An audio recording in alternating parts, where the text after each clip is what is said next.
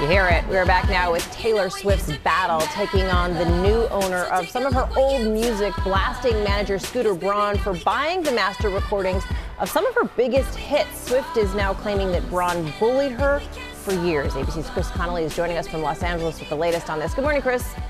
Good morning, Cecilia. Yes, strong words from Taylor Swift in the wake of a 9-figure sale of her master recordings, music she created and performed, but that, like so many recording artists, she does not own.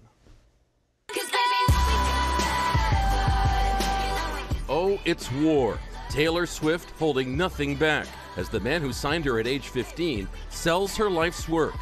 6 albums worth of master recordings, what she's calling all the music I ever made, to Scooter Braun, high-profile manager of such singers as Justin Bieber, Ariana Grande, and once Kanye West, with whom she has storied beef.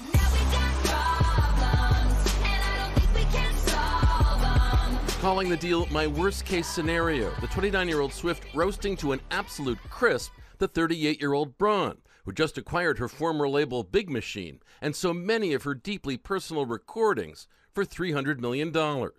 In a searing online post, Swift writing, "All I could think about was the incessant manipulative bullying I've received at his hands for years. Like when Kim Kardashian orchestrated an illegally recorded snippet of a phone call to be leaked, and then Scooter got his 2 clients together to bully me online about it."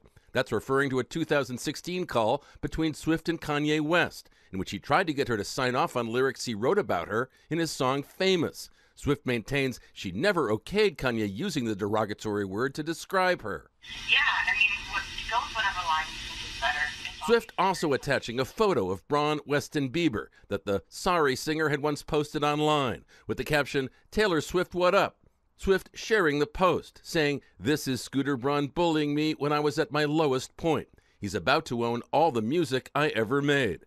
Then continuing, "My musical legacy is about to lie in the hands of someone who tried to dismantle it." The bombshell post splitting the entertainment industry down the middle overnight. Singers Todrick Hall and Halsey siding with Swift, the hashtag We Stand With Taylor trending. Coming to Braun's defense, Bieber himself, apologizing to Swift for his own long-ago post, adding in part, "Scooter has had your back since the days you graciously let me open up for you. For you to take it to social media and get people to hate on Scooter isn't fair." It can surprise many to learn that even such top artists as Taylor Swift typically do not own their master recordings, and it's caused conflict before. During a battle with his label in 1993, Prince wrote "slave" on the side of his face, while changing his name to an unpronounceable symbol, telling Rolling Stone, "If you don't own your masters, your master owns you." What's different this time is how publicly it's being played out among one of the biggest stars in the entire world and 2 very powerful music executives. On Sunday, Swift also ripping into her former label chief, Scott Borchetta, who sold her masters, saying he knew her feelings about Braun. He knew what he was doing. They both did, controlling a woman who didn't want to be associated with them. Big Machine Scott Borchetta putting up a post of his own Sunday night defending his actions. Taylor had every chance in the world to own her master recordings, he said in part. She chose to leave. He also included correspondence with Swift suggesting their business split was amicable. Cecilia? Complicated all this, but Chris, I think the big question right now is what happens with all her future music? Well, the future music she says she will own. It's coming out, I guess, the end of August, Lover, and those 2 new singles that have come out will also be her music to own. So something different for Taylor Swift going forward. All right, Chris Connolly, thanks so much. Wow, quite the battle. Yeah. Biebs, Taylor Swift, erupting on Twitter. A lot going on there.